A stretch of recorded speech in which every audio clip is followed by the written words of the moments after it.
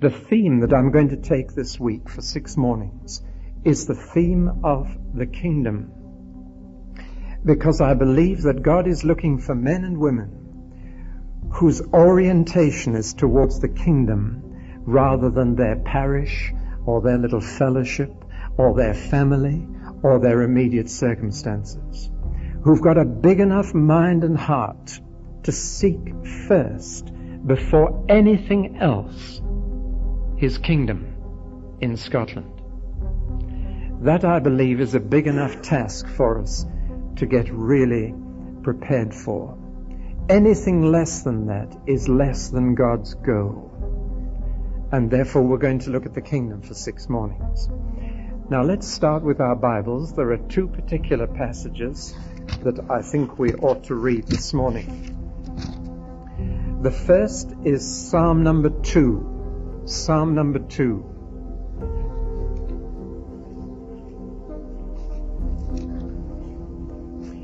This morning I believe we've got to get things into perspective and see things God's way rather than ours.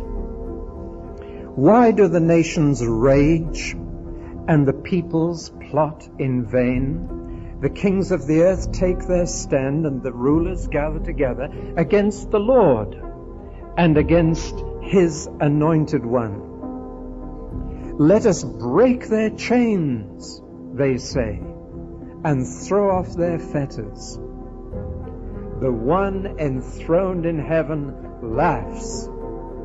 The Lord scoffs at them. Then He rebukes them in His anger and terrifies them in His wrath, saying, I have installed my king on Zion, my holy hill.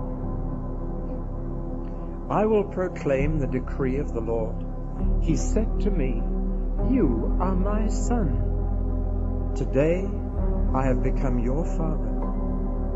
Ask of me, and I will make the nations your inheritance, the ends of the earth your possession. You will rule them with an iron scepter. You will dash them to pieces like pottery. Therefore, you kings, be wise. Be warned, you rulers of the earth. Serve the Lord with fear and rejoice with trembling. Kiss the Son, lest He be angry and you be destroyed in your way. For His wrath can flare up in a moment. Blessed are all who take refuge in Him. And then we'll turn to the book of Daniel, chapter 4. It's one of the true stories in the Bible that always leaves me trembling. It's an incredible picture of a man who became an animal. Verse 28 of Daniel chapter 4. All this happened to King Nebuchadnezzar. 12 months later, as the king was walking on the roof of the royal palace of Babylon, he said, Is not this great Babylon I have built as the royal residence by my mighty power and for the glory of my majesty? He was, of course, reciting the Lord's Prayer, but he'd got it a little wrong. He was saying, mine is the kingdom and the power and the glory forever and ever. Amen. Just got one word wrong. The words were still on his lips when a voice came from heaven. This is what is decreed for you, King Nebuchadnezzar. Your royal authority has been taken from you. You will be driven away from people and will live with the wild animals. You will eat grass like cattle. 7 times will pass by for you until you acknowledge that the Most High is sovereign over the kingdoms of men and gives them to anyone he wishes. Immediately what had been said about Nebuchadnezzar was fulfilled. He was driven away from people and ate grass like cattle. His body was drenched with the dew of heaven until his hair grew like the feathers of an eagle and his nails like the claws of a bird. At the end of that time, I, Nebuchadnezzar, raised my eyes towards heaven, and my sanity was restored. Then I praised the Most High. I honored and glorified Him who lives forever. His dominion is an eternal dominion. His kingdom endures from generation to generation. All the peoples of the earth are regarded as nothing. He does as He pleases with the powers of heaven and the peoples of the earth. No one can hold back His hand or say to Him, "What have you done?" At the same time that my sanity was restored, my honor and splendor were returned to me for the glory of my kingdom. My advisors and nobles sought me out, and I was restored to the throne, became even greater than before. Now I, Nebuchadnezzar, praise and exalt and glorify the King of heaven, because everything He does is right, and all His ways are just, and those who walk in pride He is able to humble. Just one other verse in the first book of Chronicles, chapter 29, the last chapter in the first book, and verse 11, which gets the words right. We'll start at verse 10. David praised the Lord in the presence of the whole assembly, saying, "Praise be to you, O Lord, God of our father Israel, from everlasting to everlasting. Yours, O Lord, is the greatness and the power and the glory and the majesty and the splendor, for everything in heaven and earth is yours. Yours, O Lord, is the kingdom. You are exalted as head over all." Well, somebody said that if you read from the Bible before you preach, at least something of what you say is worthwhile.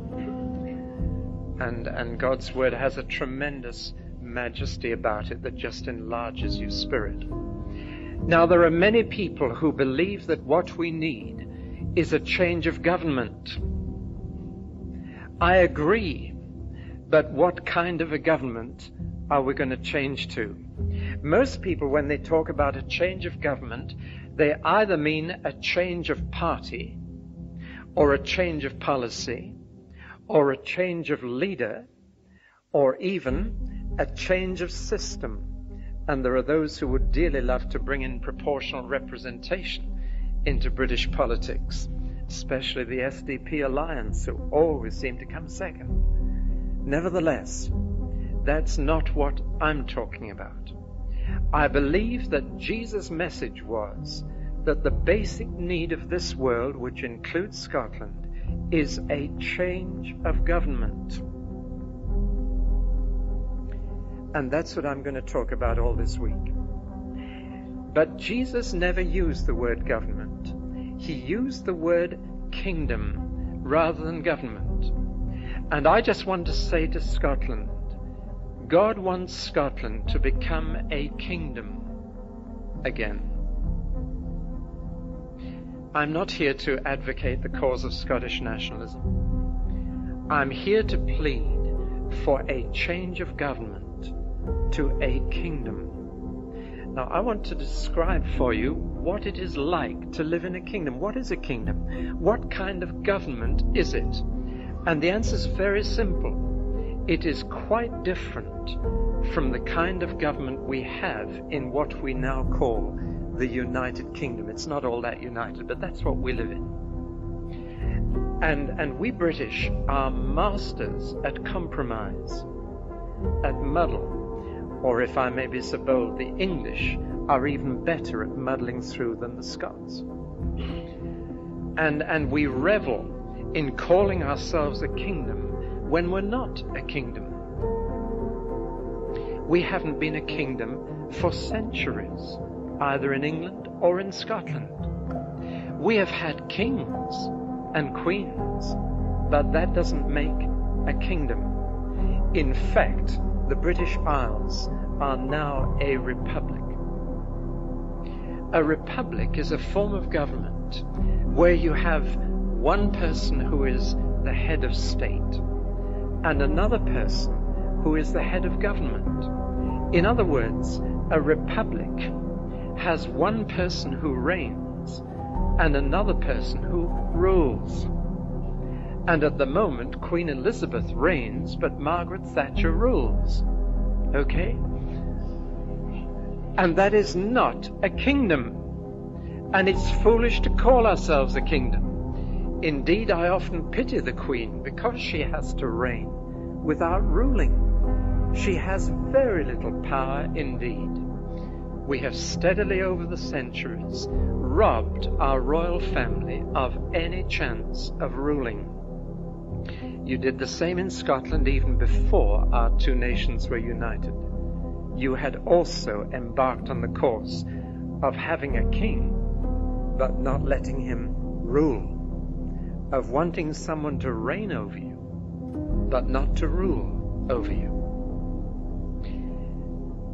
In fact, one of the few prerogatives the Queen has in England and Scotland is this. If in a general election there were a dead heat, she would have the casting vote. But I can hardly imagine that ever happening, can you? In fact, I saw a list the other day of the only things that the Queen can do by way of exercising her own authority. And there were only 10 things on that list, and most of them were emergency acts. Now, in other republics, they have an elected president. We prefer to retain an inherited presidency. But the fact is, it is still republican rather than royal in its outworking. Now, I'm not now being a Willie Hamilton.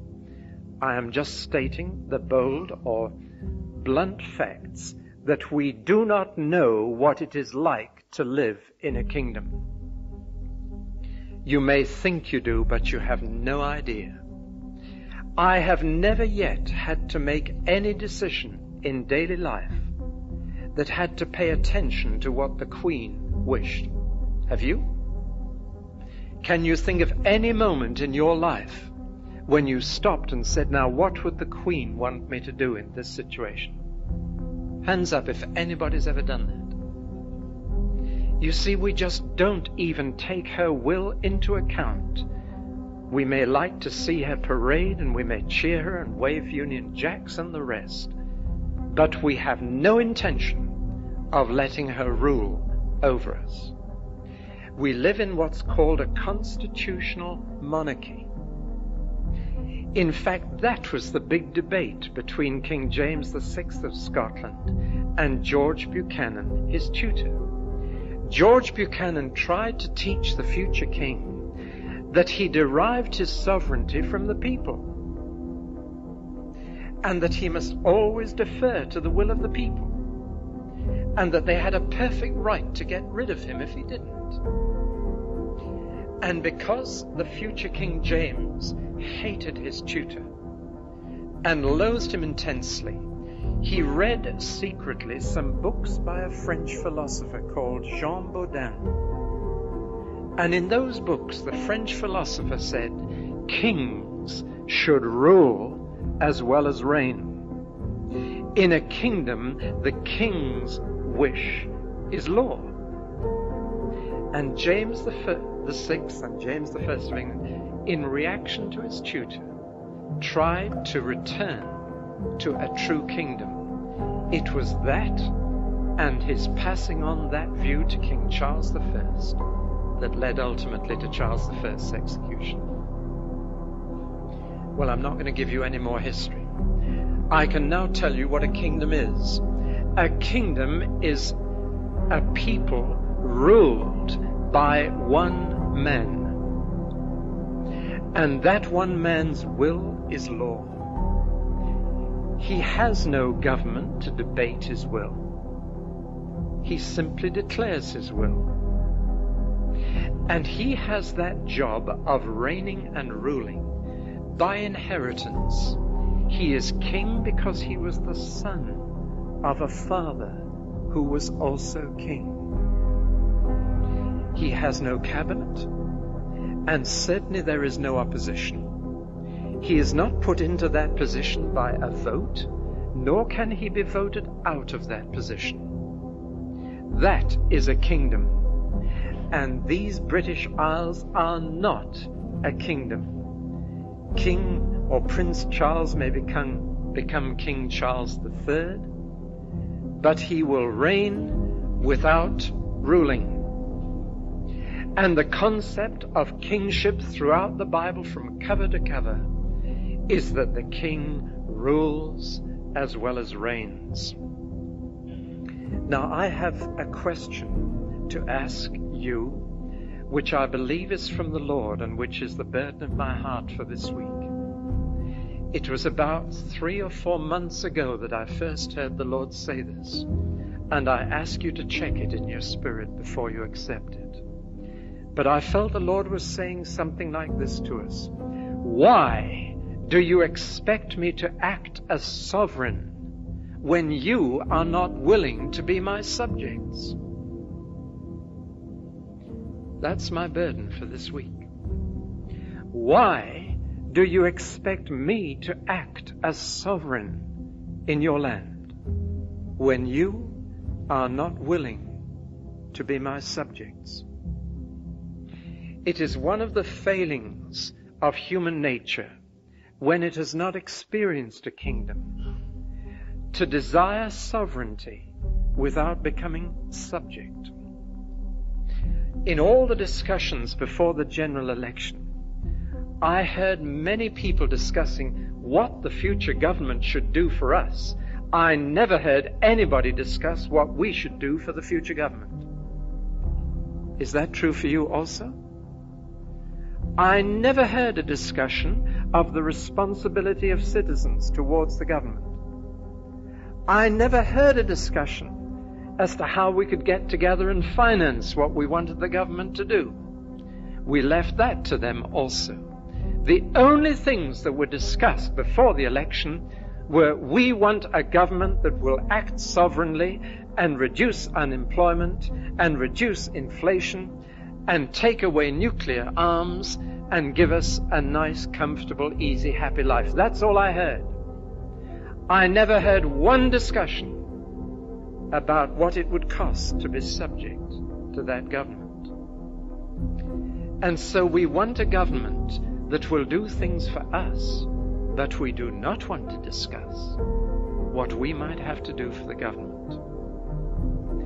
In the same way, people who have been accustomed to this kind of thinking, Christians allow the spirit of the world to creep over into their thinking. And it is part of our failing that we want God to act sovereignly in our land, and we pray for him to do so, but we do not discuss the other side of the kingdom, which is how to be subject to the rule of the king. Let me tell you what I mean. In the early days of the spiritual renewal for which we all praise God, I sensed there were many people who were seeking to have God's sovereignty exercised over them in the sense of healing their diseases, taking away their depressions, giving them answers to the problems for which they sought guidance. But there were very few asking the Spirit to tell them how to be subject to the kingly rule of Jesus Christ. Announce a healing meeting and you could guarantee a large attendance. But you see, our bodies are to be the temples of the Holy Spirit. And that means this, that God was looking not just for bodies to heal, but for bodies He could rule. And if your body is ruled by the King of Heaven, then that's an end to gluttony, that's an end to drunkenness, that's an end to sex outside marriage, and a whole lot of other things. Do you hear what I'm saying? There were thousands who wanted God to exercise sovereignty over their disease, but not so many who wanted God to exercise sovereignty over their bodies. I trust you're hearing my burden. Because the kingdom of heaven belongs to those who are subject. And those who are concerned with the kingdom will not just be praying for God to exercise His sovereignty, whether in healing or other release or in revival, but will be seeking to bring Scotland into subjection to His will. And in His subjection there's perfect freedom. You see, every kingdom is made up of two parts. Every kingdom has a sovereign on the one hand, but a kingdom is incomplete if it just has a sovereign. A kingdom is complete when the sovereign has subjects who willingly accept his leadership. Let me rush straight through to another conclusion. One of the most frequent questions I get asked these days is this: shall I stay in my church or not?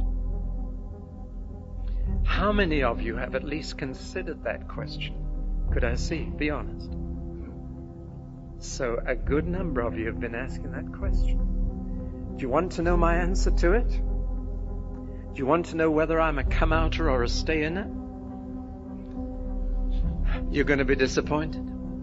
I don't know how many letters I've received, how many people have asked me verbally, should I stay in or come out? My answer is very simple. You obey the king. That's all. If the king tells you to come out, you come out. If the king tells you to stay in, you stay in. That's your sole concern if you want to be a subject of the king. And it seems to me that he's telling some people to stay in and some people to come out. And it's quite wrong for either group to tell the other what they should be doing. What we should be encouraging each other to do is to obey the king. Not to weigh up the pros and cons. Not to consider the consequences. But to say, Lord, you are king. And I tell you that God is looking for subjects in Scotland. He's not just looking for those who will say, God, will you act sovereignly in our land? Will you sweep through with revival? Will you take over? Will you smash this? Will you deal with that? Will you clear up disorder? Will you deal with violence? Oh, how much we want God to act as sovereign. And He says, but I am looking for subjects. It was the Lord's own problem. On a later morning, we shall look at the kingdom of heaven in the life of Jesus. And I can sum up His problem in one sentence. The people wanted a sovereign, but Jesus was looking for subjects, and He couldn't find them. That was the crisis. They wanted a king who'd release them, who'd deliver them, who'd feed them, who'd look after them, be a kind of mini welfare state all in himself. But when He spelled out what it was to be a subject of the kingdom, and He spelled it out in detail in the Sermon on the Mount, as we shall see, He couldn't find anyone who was willing to be subject. Now that's my burden for this week. Forgive me if I'm making a wrong assumption. You may already be a true subject of the King. I wonder if you came here hoping that God would act sovereignly in some situation in your life. In some family situation, in some health situation. Well, he may well do. I marvel as I marvel at Jesus that he was willing to cleanse lepers who didn't even come back to say thank you. Nevertheless, I believe God this week is looking for subjects. Then he can exercise his sovereignty in Scotland. It is not that he is helpless without subjects, but there is a sense in which he is incomplete without them. And the church completes his fullness on earth in that sense. So my burden is to combine sovereignty and subjection. Even the word subjection is anathema to us. We don't like to be considered as subjects, subject to another's will. Now, how would you like to live in a kingdom? Would you welcome it or not? My answer is that would entirely depend on the king. If he was a good king, I would welcome it. If he was a bad king, I'd hate it. And as I read Scottish history, and I've read it again this week before coming, as I read the history of Israel, everything depended on whether there was a good king or a bad king. And I can define them. A good king is someone who is first of all concerned about his subjects, who is concerned about their welfare, their protection, their well-being. A bad king is someone who is primarily concerned with his own status or power or wealth. And you can find history is strewn with good kings and bad kings. A bad king will lay heavy burdens on his subjects because he has to pay for all his kinging. But a good king will lay light burdens on his subject. Do you hear the words of Jesus? My burden is light. He's saying, I'm a good king. In my kingdom, there are more benefits than burdens. Whereas in a bad king's kingdom, there are more burdens than benefits. Would you really like to live in a country where one man made all the laws and there was no election, no votes, and you had no choice? Would you? Well, do you know, there's something to be said for a benevolent dictatorship. We were not made for democracy. I read a lovely comment this week that during World War II we fought to make the world safe for democracy, and then discovered that democracy was not safe for the world. That's a cynical remark. But the fact is that you and I were not made to run our own lives. We crave for leadership. And one of the things I notice in modern politics is that invariably it's a contest about the leadership. Have you noticed that? And we pin messianic hopes on the leader of a party. It's an impossible task to expect Margaret Thatcher or anyone else to get us out of the mess we're in. Is asking too much. And so we elect them, and not long later we're disillusioned and looking for another leader. How many of you could name 6 members of the cabinet? Do you think? Anybody? I'm not going to test you. But in fact, the election is about leadership. In Israel, which reflects the world situation so frequently, Israel is swinging from democratic government to kingdom government. Have you noticed that in the press? The reason is that the early years of the state of Israel were dominated by the Ashkenazi Jew from Northern Europe and Western civilization, men like David Ben-Gurion and women like Golda Meir. And their dream was of a social democracy. Not now. If you go to Israel now, you'll find their dream is of a strong king. And the Sephardic Jew from the Orient now has the major vote in Israel. And the Sephardic Jew never lived in democracy. Most of them lived in kingdoms.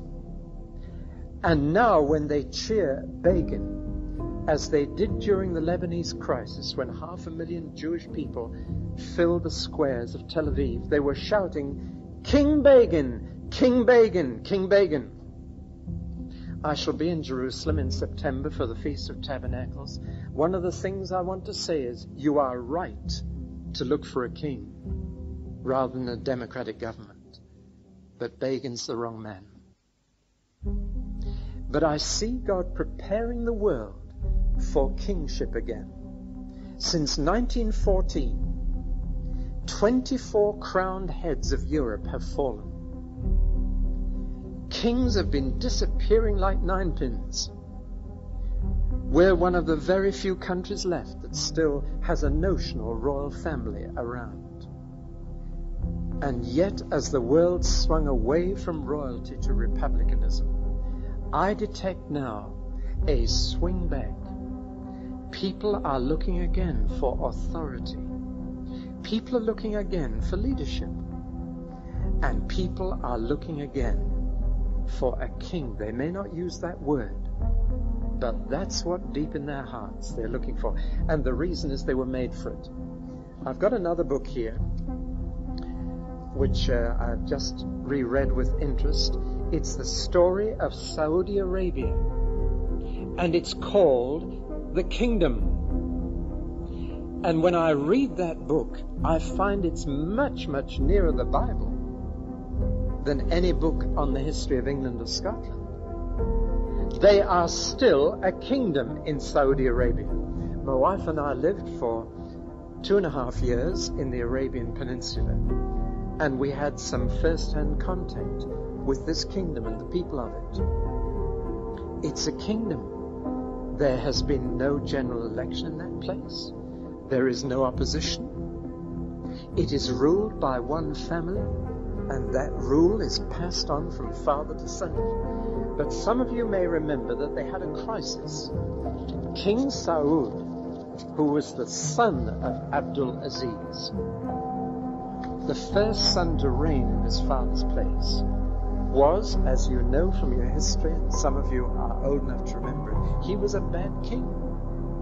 And so finally they came and proposed to King Saud. All the other princes of the royal family came and said, "King Saud, we want to propose that Saudi Arabia becomes a constitutional monarchy. You may continue to reign, but not to rule. We will rule." And I'm fascinated with King Saud's response. He said, "I am not Queen Elizabeth." That was his response. In anger, he said, "I refuse to reign, but not rule." It was not in the Arabian tradition for rulers to wear the appearance of power without its substance. Kings were kings or nothing. How could Saud feel self-respect? How could men respect him if his dignity was just a facade?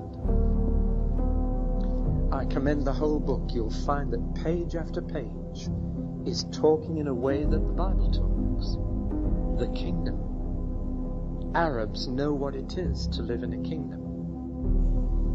And though they are kept from entering the kingdom of heaven by the demonic religion of Islam, nevertheless they understand what is meant when you talk to them about the kingdom of God. So let me come right down to brass tacks. We have been so accustomed to regarding God as Father that we have overlooked the fact that He is King. Whenever a Jew begins his meal, he gives thanks to God, and he calls Him one thing. He says, King of the universe. And then he thanks Him. Now, during the rest of this week, I want to speak first and for the rest of this morning about the kingdom of God, the eternal kingdom of God. Then I want to talk about the kingdom of Satan. And until you realize that Scotland is part of the kingdom of Satan, you will not see what the warfare really is. That your nice neighbors are in fact citizens of another kingdom, as you once were. You won't understand the true situation. Then I'm going to speak about the kingdom of Israel, which gives us a glimpse of the patterns of government which he wants us to live under. Then I'm going to speak about the kingdom of our Lord Jesus Christ. Then I'm going to speak about the kingdom that is mediated to us through the Holy Spirit. It's interesting that only those who have rediscovered the Holy Spirit have rediscovered the kingdom. Have you noticed that? And finally, I'm going to talk about the kingdom of the Father, which is where it will all end. So that's what we hope to get through in 5 mornings. How's the time going, Jimmy? How are we? All right? Let's start this morning with the kingdom of God. That was introduction so far. I'm sorry if I'm traveling a bit more slowly than I usually do, but there are physical reasons for that. The word God means someone who was always there and someone who is in total charge. And in many languages of the world, the word God and the word king are the same word. Don't know if you realize that. There's a word in the Middle East, for example, Melech, which means both king and God.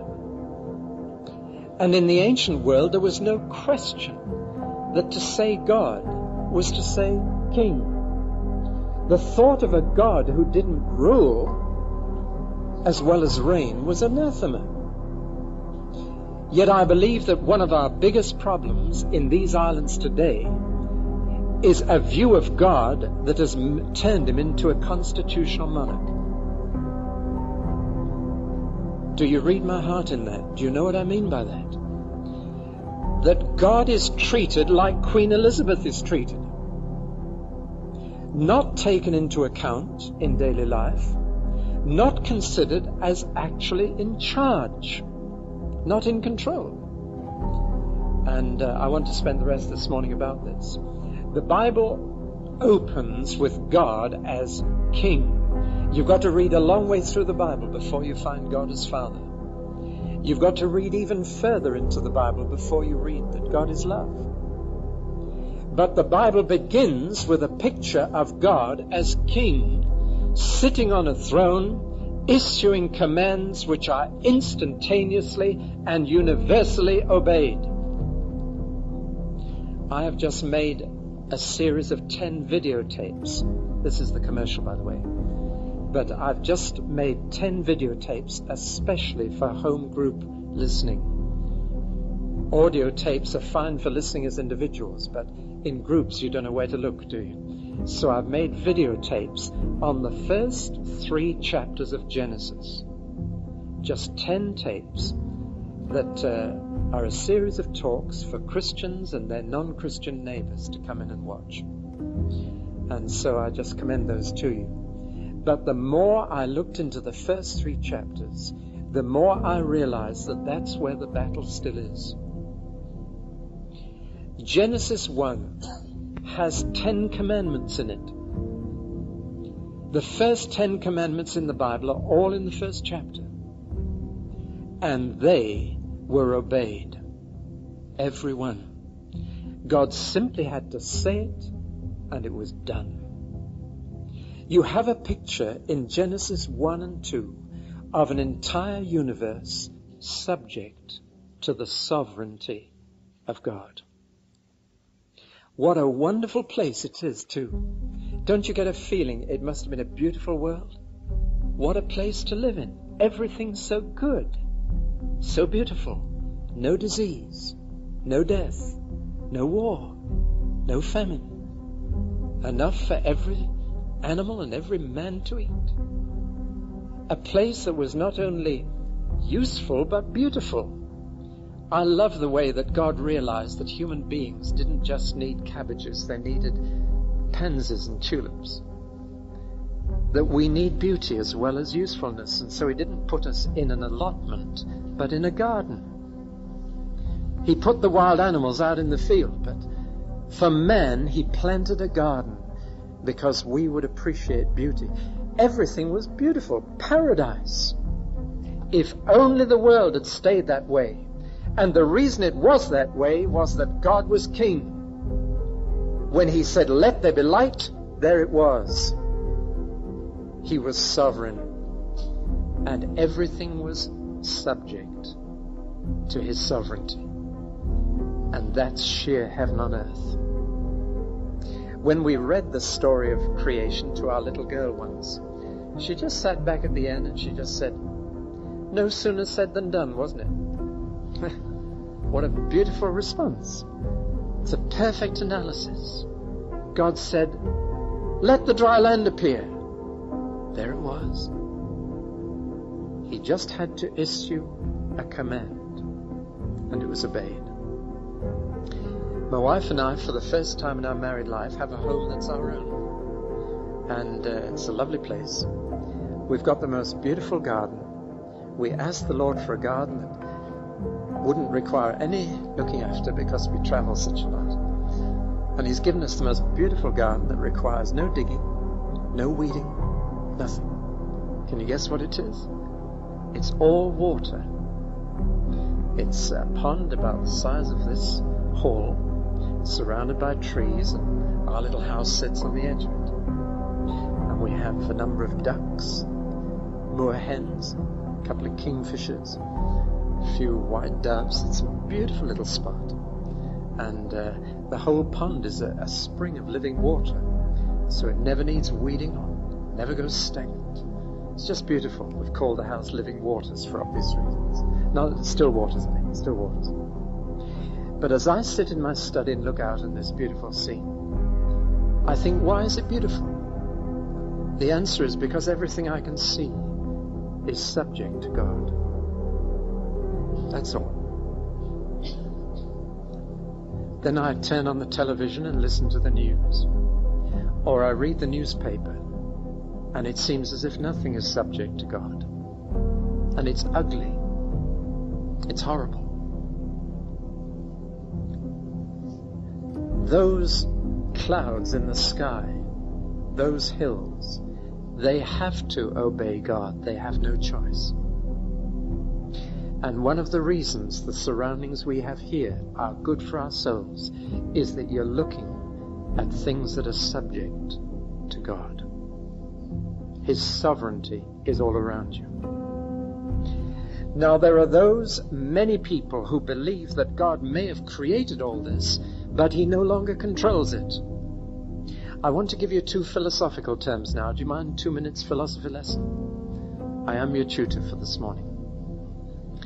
Deism and theism. And the greatest enemy of God in this land is not atheism, it is deism. So I better explain what I mean. Deism believes that God created all things, but no longer controls them. He made this universe like a watch, wound it up, and now it operates according to its own laws. My wife's brother is a meteorologist. Some of you may have seen him on the TV telling us what's coming next. I've had many discussions with him. I had a discussion with him just 24 hours ago, was it? And you know, he's dealing with weather all the time, but he can't see God's hand in it. He's a Methodist lay preacher, but he can't see that God is in control. He's examining meteorological laws, quote, all the time. I once showed him the incredible parallel between the history of Israel and the rainfall of Israel. And I got the figures, in fact he got them for me, the figures for the rain on Israel for the last 150 years. And you can actually plot the political history of Israel from the rainfall chart. It's extraordinary. Every time there was an aliyah, a new wave of immigration of Jews to Israel, the rainfall went up. And it reached the all-time record for a century in the spring of 1948. Now, I could say more about this, but here was the graph of the rainfall of Israel. And you could label each hump in it with a major political event, some new immigration or the establishment of the state or something. Now, to a Jew, that is no problem at all. In fact, when the first aliyah, the first wave of immigration between 1872 and 1875 took place, the rain fell as it had not fallen for centuries, and the rabbis fell on the ground and praised the King of the universe because he'd restored the rain. But how many people today really believe in this country that God is in total control of the weather? I'm almost bold enough to say that every time you complain about the weather, you become a deist. Do you follow me? You're saying God isn't in control. Or if you think he is, you're saying you don't like the way he's running things. Now, the big question is whether we're deist or theist. The vast majority of people in this country believe in God, but they are deist. They're not theist. The important question is not, do you believe in God, but what kind of a God do you believe in? Do you believe in the living God or not? Now, let me tell you a story some of you may have heard me say. Some time ago, Thames Television rang me up and said, would you come and take part in a discussion on the question, does God answer prayer by performing miracles today? Well, you couldn't keep me away from a discussion like that. So my wife and I got in the car, went to Teddington Studios, and we went into the reception room for guests appearing on the show. And we were introduced, horror of horrors, to about 20 people, all of whom were going to take part in a 25-minute discussion. I thought there were going to be 3 or 4 of us, but 20 of us for a 25-minute discussion. You do a quick mental arithmetic and think, I've got 3/4 of a minute to speak. What can I say in 3/4 of a minute? But we were introduced to the rest of the guests. There was a punk rocker, held together with safety pins as far as we could see. There was a housewife. There was a teacher. There was a real live bishop. I speak physically. There was an ex-moderator of the Church of Scotland, whose name I wouldn't dare to say here because most of you would know it. There was an well-known evangelical professor who has published many books.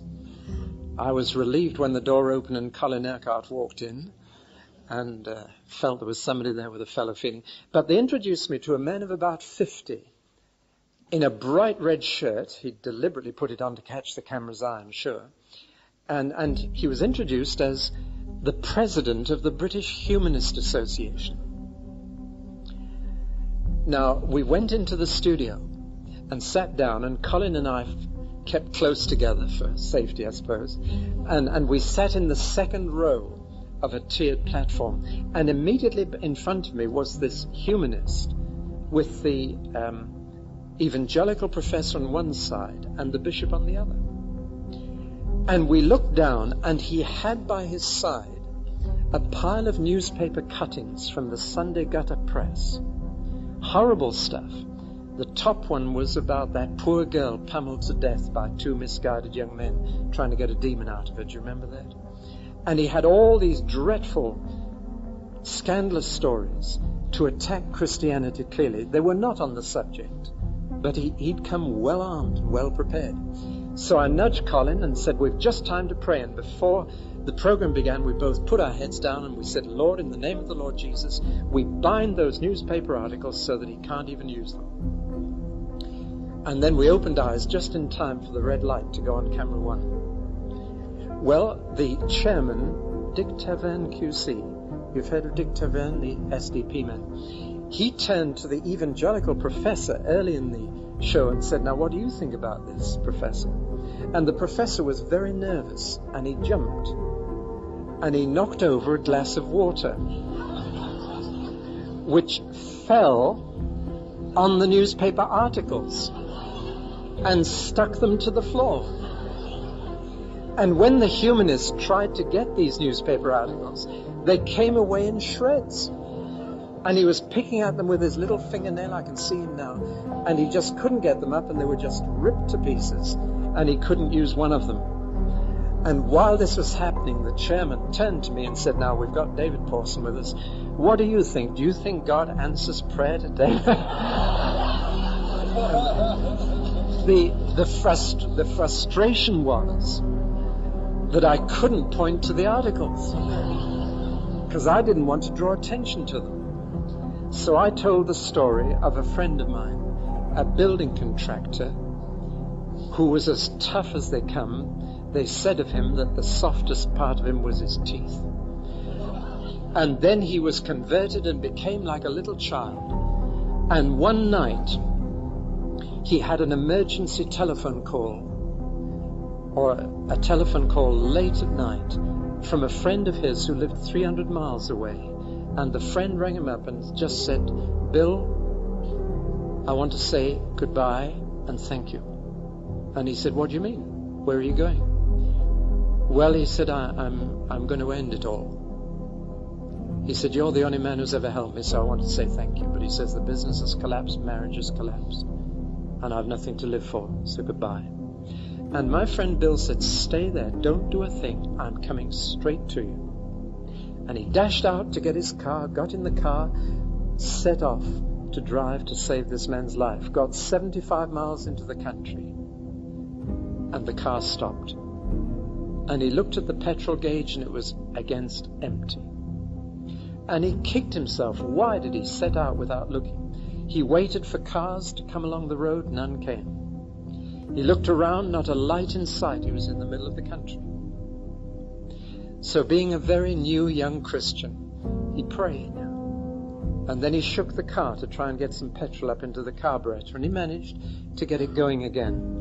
And he set off again, and a few hours later he drove into the drive of that other man, having not stopped in 270 miles, on an empty tank. And he saved the man's life, and he saved his soul. As soon as I'd finished saying that in 3/4 of a minute, the humanist turned to the bishop and said, "Do you believe that, Bishop?" And the bishop said,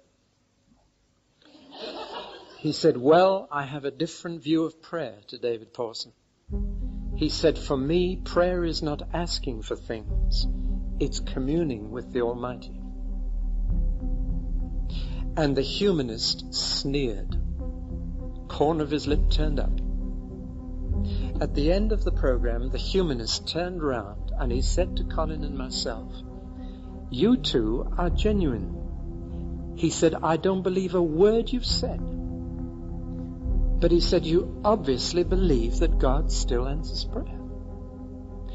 And then he pointed at the bishop and at the evangelical professor and at the ex-moderator of the Church of Scotland and said, "They don't believe, do they? Now what do you say then? I think you've got to be honest with the world." And I said, "No, they don't. But some of us still do." Now what had he spotted? He'd spotted that there is a division line right through the church, right through the clergy, between those who believe in God and those who believe in the living God. Those who view him as Father, but who not understood him as King. And those who believe he's the Father in heaven and the King of the universe, and still in charge. That is the difference between deism and theism. And if there is one thing that the renewal of the Holy Spirit has done, it has turned thousands of deists into theists.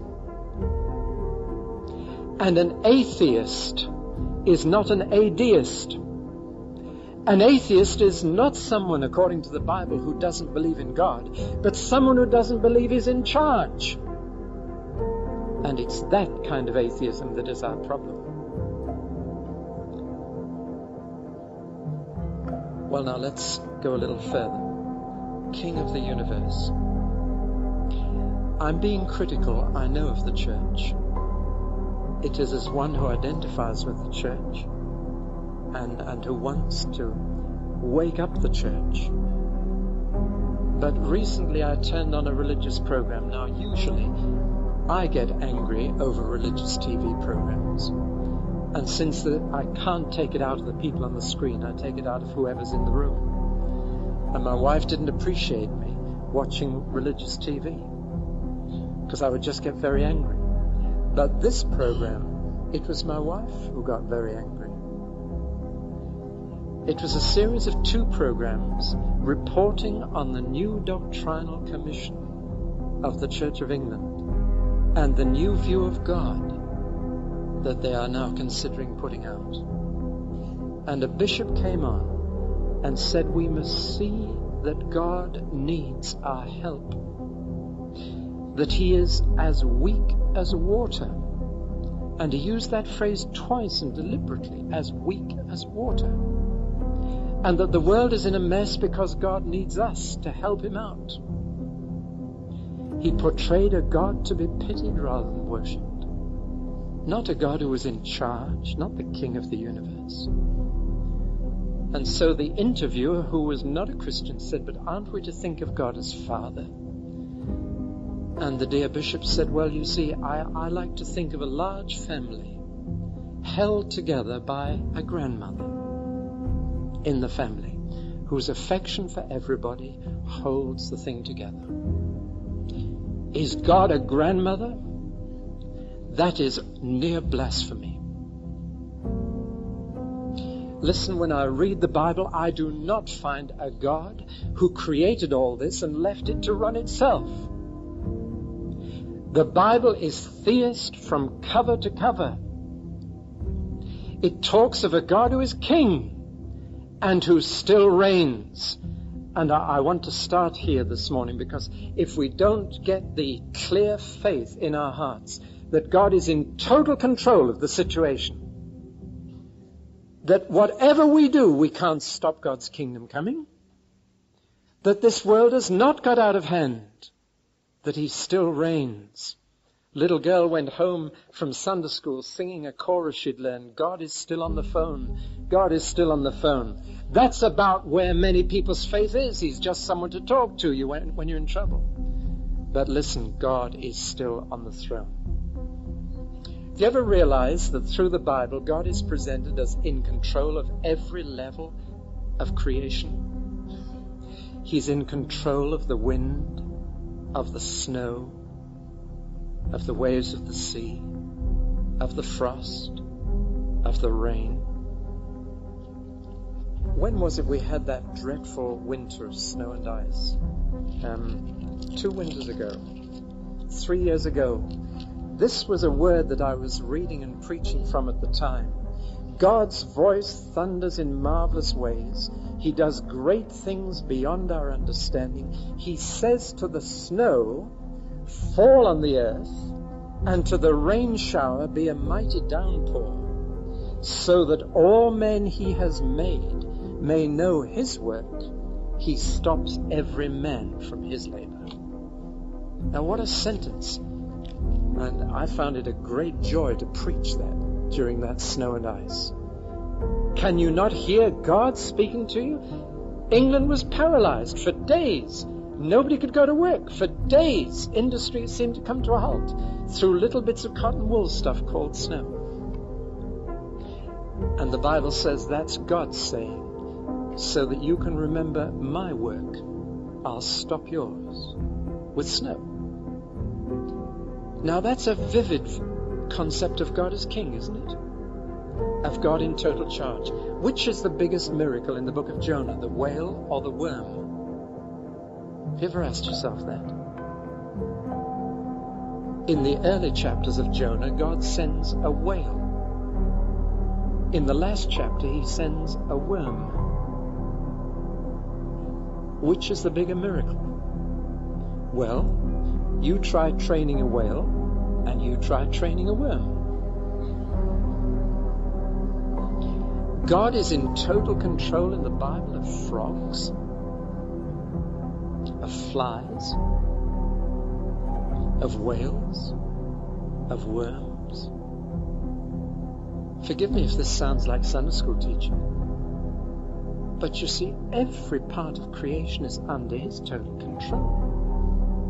Whether it's the weather or any creature He's made. When they brought the ark back to Jerusalem, they hitched it to some oxen that had never had a yoke on them. But they went the right way, by themselves. I think of Jesus riding on an ass that no man had ever sat on. You ever tried doing that? That no man has ever sat on? I used to break in horses on the farm, and you try sitting on something that no man has sat on. Everything under perfect control. You find that God is in complete control of history as well as nature in the Bible. And that no matter how pagan or how evil a man may be, God is in total control. That's why I like that story of Nebuchadnezzar. The man who thought he was it. Is not this great Babylon which I have built as my kingdom for my power and my glory? And God said, you're just an animal. And he finished up like Howard Hughes, with great long fingernails and unkempt hair, eating grass like an ox. And then his sanity returned, and Nebuchadnezzar said, God, you're in charge. You're in charge. When the Russians invaded Afghanistan, my first reaction was, God, why did you let that happen? Because nothing happens except by God's permission. He's on the throne. And I thought, why did you let the Russians into Afghanistan? And I didn't understand it for at least 15 months. And then I heard this. You probably know that Afghanistan has been closed to the gospel of Jesus for centuries. The most that missionaries could get in was at the border. You may have heard of the Afghan border crusade. Do you know what has happened now? Thousands of Afghan refugees have come out of that country into camps around that country. And the gospel of Jesus is spreading through those camps like a fire. There'll be hundreds of them ready to go back in who know who is king now. I could bring so many illustrations to you. I just want you to get a sense that God is in charge. He's in complete control. He is king of the universe. No matter what He's made, He never left it to run on its own. He is still in charge. Therefore, the God of the Bible is still the God who is. And He is a theistic God, not a deistic. Do you understand those terms now? Any miracle you read in the Bible, He could do today, or He's not God. People say, but what about the laws of nature? I'll tell you what I think of the laws of nature. I think they are the headmaster's timetable, which he can alter any time he likes. What we call the laws of nature are God's habits. And God can change them at His pleasure. I've just been in Australia, and I worked there with a man whose faith I envied. It was so naive. Do you know what I mean by that? Our faith in Western civilization is so sophisticated that we can't cope with miracles. But this man, his name was Benson Idahosa. He's a Nigerian. And he arrived in Australia with flowing archbishop's robes and a mighty cross around his neck. And when he got to the immigration authorities in Sydney, they said, where's your visa? You've got to have a visa now to get into Australia. And he said, I haven't time to bother with visas. And they said, well, you can't come in here then. And he said, I have as much right to be here as you have. And they said, what right have you to be here? He said, this is my father's country. Let him in. And he came in. Now that man, Benson, was led to the Lord by an elderly missionary when he was 23. When he didn't have a pair of shoes, He had nothing but a pair of shorts. Those were his worldly possessions. And shortly after he became a Christian and had read his New Testament, he said to this missionary, "It says here that Jesus raised the dead." The missionary said, "That's right." And so he said, "How many dead have you raised?" And the missionary said, "Well, not many lately." Or words to that effect. So Benson said, "But you said that Jesus was the same today." Yes. So Benson got on his bicycle on that Sunday morning and went round the city of Benin, knocking at doors, saying, "Is there anybody dead in here?" And he couldn't find anybody. Till 4:30 that afternoon, he heard weeping and wailing coming from a house. And he went up and knocked at the door and said, "Somebody died here." And they said, "Yes, we're just about to have the funeral." He said, no need, it's all right." And he came in, and here was a little girl in her coffin. He said, "How long has she been dead?" And they said, "Since 9 o'clock this morning, so we've got to get the funeral over soon." They were just about to screw the lid on. But he lifted that little body out of the coffin, cuddled her, and he prayed for her. And she sneezed. And he gave her back to her parents. And he went on like that till he'd raised 6. And then reported back to the mission. I envy someone with naive faith. Everything about our environment here teaches us to regard God as a constitutional monarch who isn't really in charge. And I'll deal tomorrow morning with the problem, well, when you look at the world as it is, it doesn't look as if he's in control. It looks as if it's out of control. Well, that's a question we can deal with. But I want to get firmly in your minds this morning. God is not as weak as water. God is not a helpless, disappointed person in heaven who says, "I wanted to do them good, but I couldn't." God is not dependent on us. We are dependent on Him. His sovereignty, why, He could blot this whole world out tomorrow. And as Martin Luther said, "If I'd been God, I'd have kicked the world to pieces long ago." We must never think that the patience of God is His weakness, or the fact that He allows incredible freedom to blind us to the fact that He has set limits. Those who believe that He is King, that His dominion is an everlasting dominion, that His kingdom is an everlasting kingdom, that He's on the throne, are those who believe in miracles.